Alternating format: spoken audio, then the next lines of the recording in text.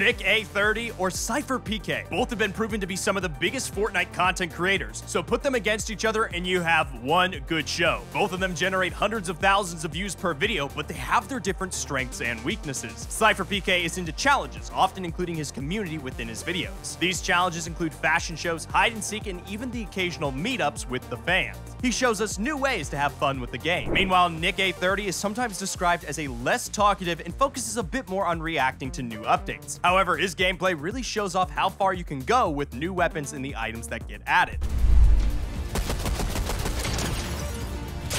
Oh my gosh, I hit a good shot there too. One of their most recent collabs pits them together throwing various challenges at each other, such as who would win in a pickaxe fight, or who can kill Vader first, or who would win if both players were in a box with an extra large health bar. Nick A30 beats SypherPK by 500,000 subscribers on YouTube. However, on Twitch, SypherPK takes the crown with 2 million more followers than Nick. So tell us what you think.